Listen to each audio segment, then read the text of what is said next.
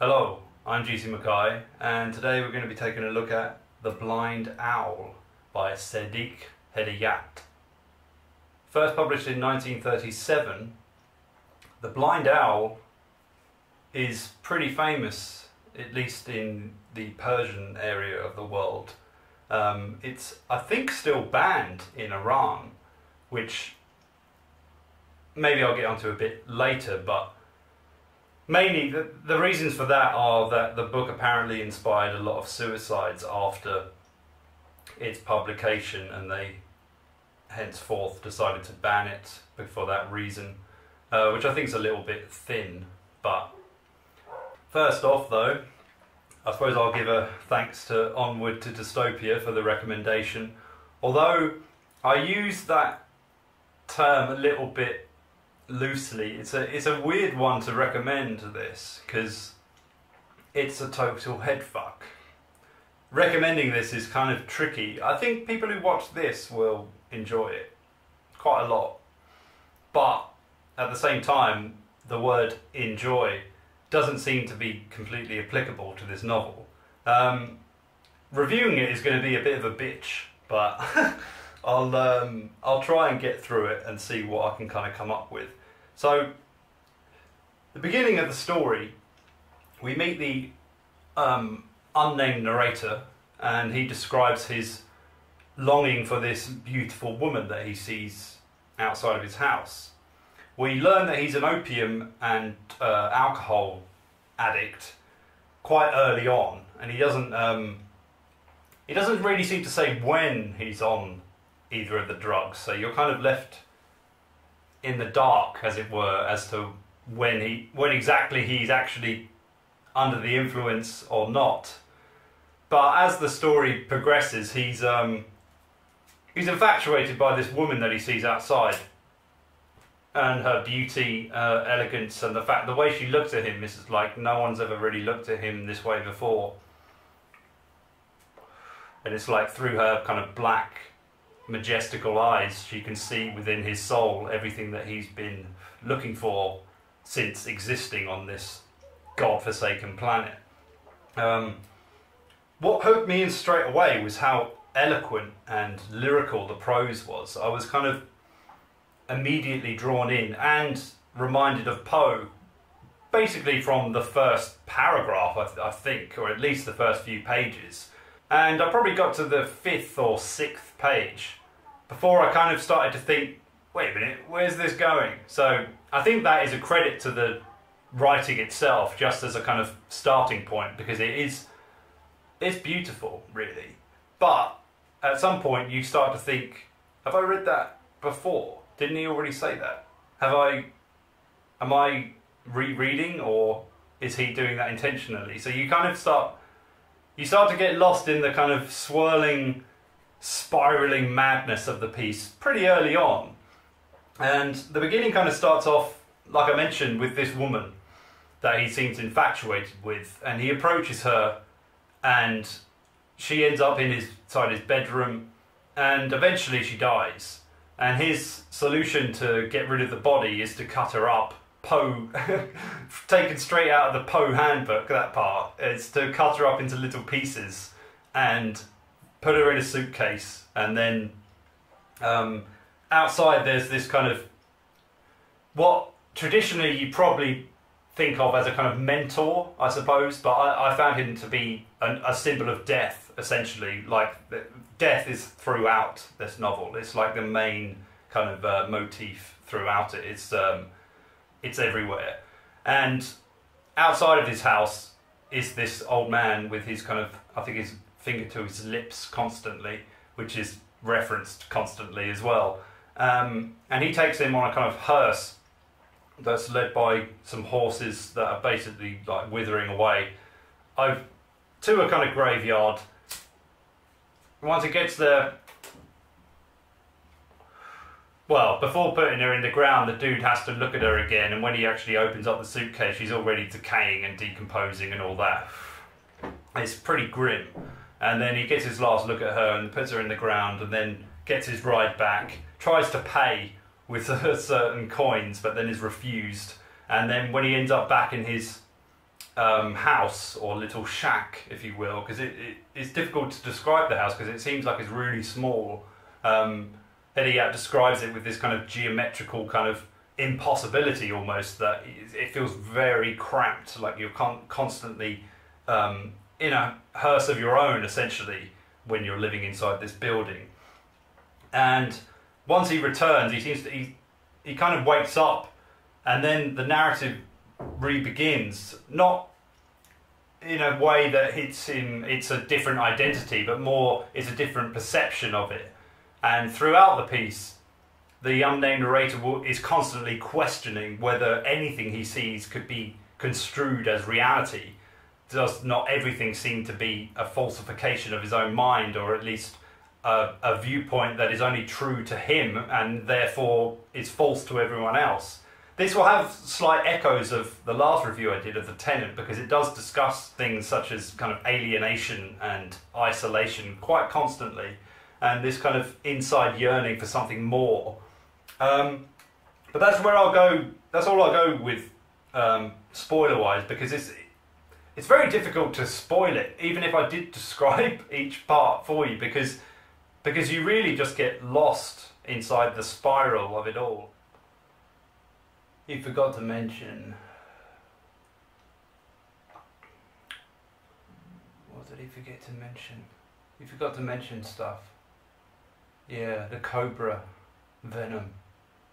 There's a part with the cobra venom where two men have to fight for the love of a woman, and they have to stay in a cave with a cobra, and the first one to get bitten and die is the obvious loser. Yeah, there's cobra. He forgot the cobra venom in the wine, and the knife, and the constant talking of decomposition. Although I did read quite a lot of the beginning quite quickly, it didn't compare to how quickly I was reading it towards the end, because that's when I was just inside the mind of the narrator, who by all means is so unreliable that you can't really trust anything he says after a while, but you're still very enthralled by his story and taken in, because when he returns back to the house, he moves on to be describing the woman he's married to, who he only refers to as the bitch, because he grew up with her. She's not a relative or anything, because I think they're both orphaned, and he actually only agrees to marry her because of his mother. And then it happens to be the fact that this woman who he calls the bitch actually looks like his mother as well. So it's got this kind of Freudian psychology slipped in there as well. And it gets very bizarre. And I suppose it's worth mentioning that Hedayat himself was an opium addict and an alcoholic. And he struggled with a lot of these issues that are described within the book. And he did commit suicide himself by gassing himself, I think, in the same city of Paris than when he actually wrote the piece, which is kind of eerie when you think about it. However, I wouldn't really say that his addictions are, you know, the most poignant points of the piece at all. I think that's a kind of requisite for what he was trying to say. But at the same time, because you've got a narrator that is so kind of unreliable and untrustworthy, but also quite clearly mentally deranged, it's very difficult to tell when he's on an opium trip or when he's just hallucinating because he's not taking opium. If any of you out there have been drug addicts at any point, I being mainly an alcoholic, I've had moments where I've drunk so much that it's very difficult for me to really tell what was going on at times, and I think you do actually suffer hallucinations, which is kind of a thing that not many people know, but I definitely had moments where I was questioning my own reality quite a lot and not really knowing what the fuck was going on. And this piece is a very nice reminder of that, to be honest. It kind of, the brilliance of it is that although it does repeat quite a lot of phrases throughout, but not always ad verbatim, because sometimes it will mix it in the middle of a paragraph or towards the end, and it will kind of flip around the kind of context of it. So it actually ends up giving the initial narration of the beginning a different element, and it kind of spirals them all in together. So you're not really ever sure of which one to believe.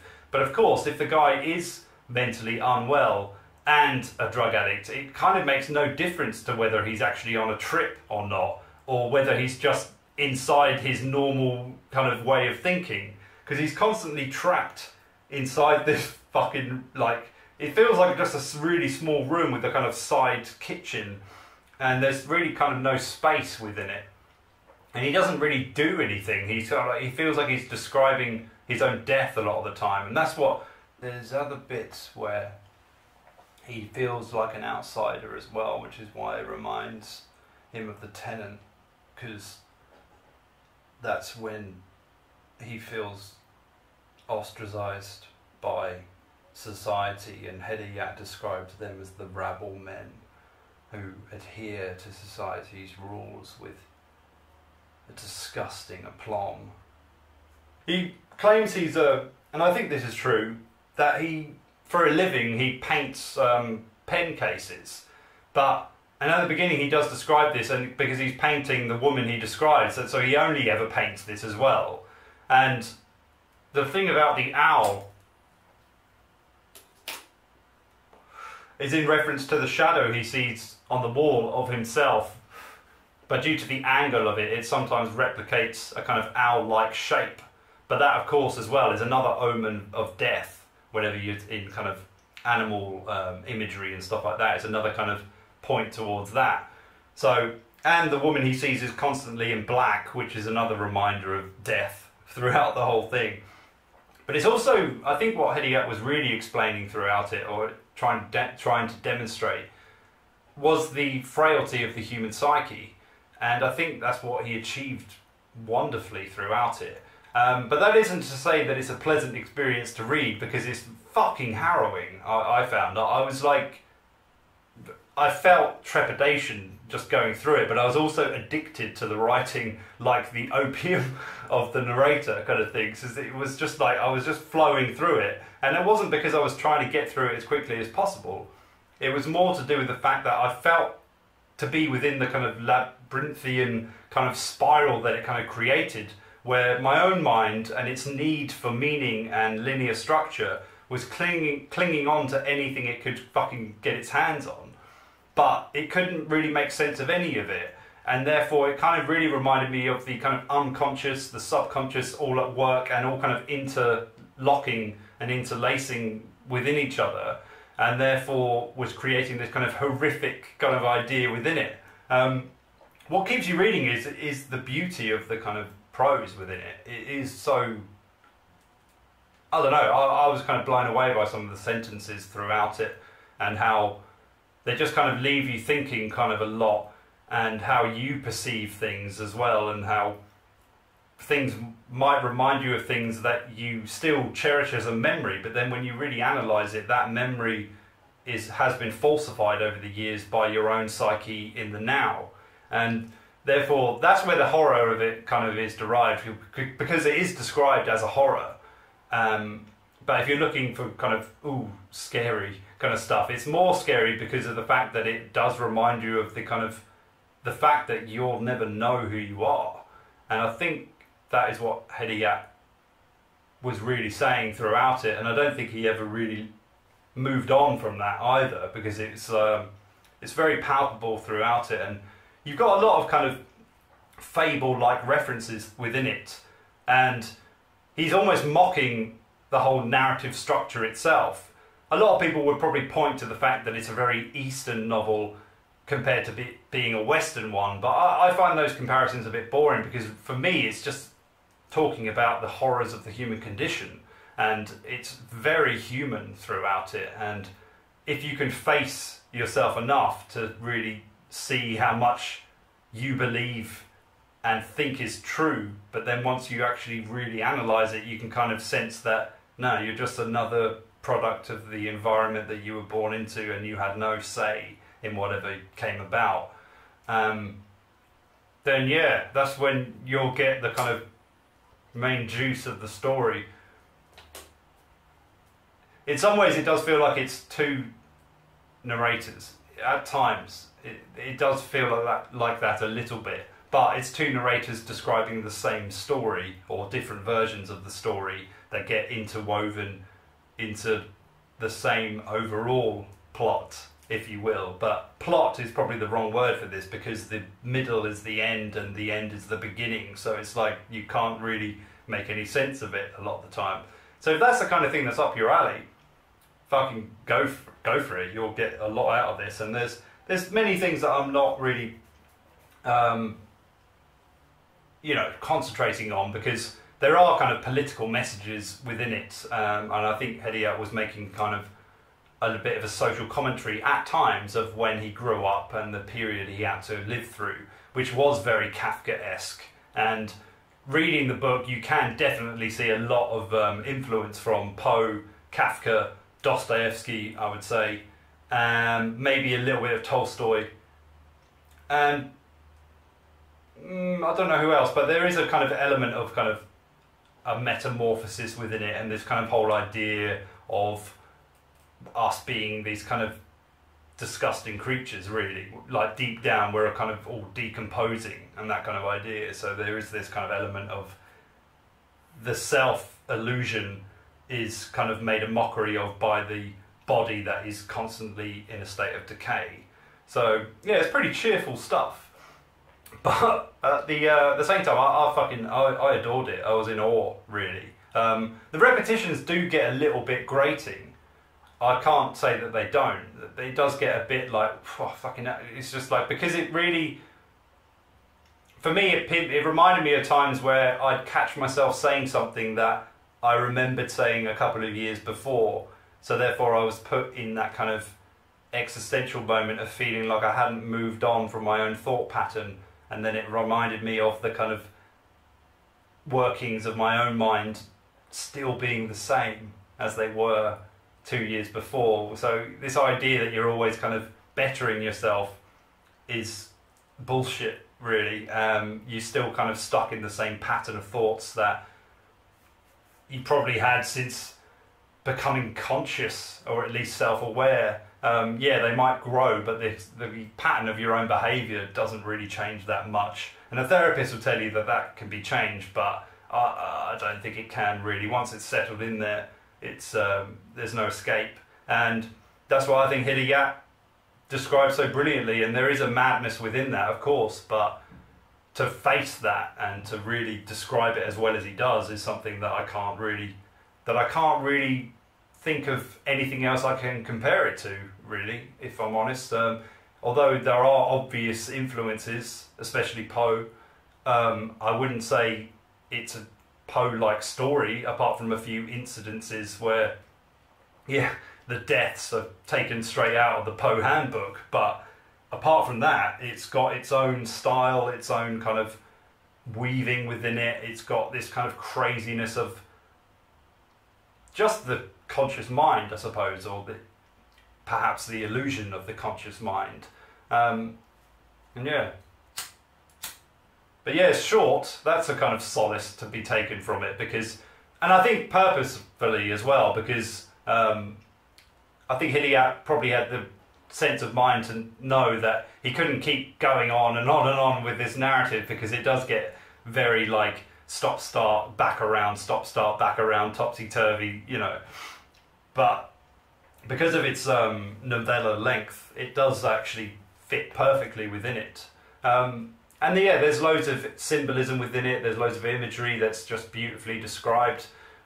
You feel like you're in a dream a lot of the time reading it, or at least on an opium trip or something of that nature. So you begin to question your own sense of reality within the book itself. And I read a couple of phrases that say that Hedayat was trying to create an experience from the book rather than the book describing an experience. And I think that's what he achieved so well. It's like the relentless kind of relish I had reading it, especially like at the middle point, where I was just so lost in its kind of spiraling within spirals of madness, that I was just like, fucking hell, this is like. And then once you're at the end of it, you can take a nice, you know, bit of respite, but at the same time it kind of, you feel it still lingering around you quite a lot after.